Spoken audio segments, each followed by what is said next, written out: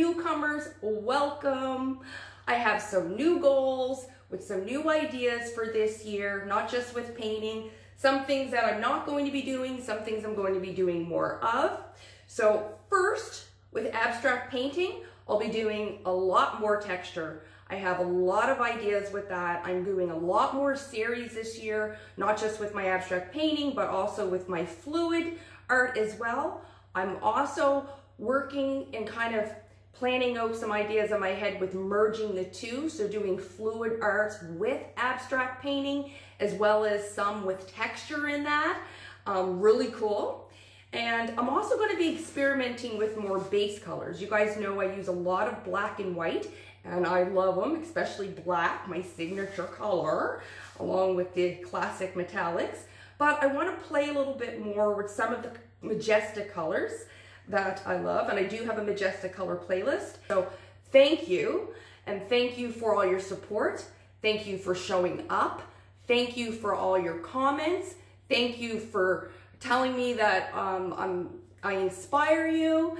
And for those of you guys who don't know, I did post it in my community post, but I am super flattered and honored that I was listed and named one of the top 24 fluid artists on YouTube. If you want to take a look at the details on how they described me and my artwork, go Google it. You can Google my name and that will come up. And I'm just blown away. So I want to say thank you for all your support and continued support, and let's keep that going in the new year, starting with our new journey to 20K. If you haven't guessed, we're doing a swipe. It's going to be a galactic swipe, and I have a new heavy swiping tool. Also want to show my abstract lovers this gold leaf. Yes, yes, yes. I will be using this gorgeous reflective product in some of my abstract paintings that will be coming up very soon. Here I am using Deco Art Extreme Sheen Aquamarine. I've used it before, but I haven't used it in a long time. And it's just an extremely shimmery, very beautiful ocean color. Anything to do with the ocean, this right here is the go-to. But obviously it's a stunning color and it's very reactive. And I also have a new line. I have a few new colors from Liquitex Basics Fluid line. Love that it's fluid, great for my abstract paintings, which is another reason why I got it. And I love the bottles, love the bottles. So there's the quinacridone magenta, which is a beautiful color. And again, I use that in my majestic pours. Then I am using yellow ochre, which is my favorite kind of yellow hue. Not into yellows, but I love the deep dark colors, yellow ochre, deep yellow. And then I also have Payne's Gray, which is another go-to of mine. And I use that again in my majestic pours. Fluid line, gorgeous. I'll link the playlist for you guys to take a look. And then I ran out and then didn't use it for a while, but I'm back with Obsidian, Deco Art Extreme Sheen. And this color is not only shimmery, it has these gorgeous kind of colored reflections in it. It's absolutely stunning and it creates amazing effects. And if you guys have been watching me for a while, knowing I've used that, you've seen what that can do. And then because I just need to, I have a little splash of gold that I'll be using today. So let's get painting.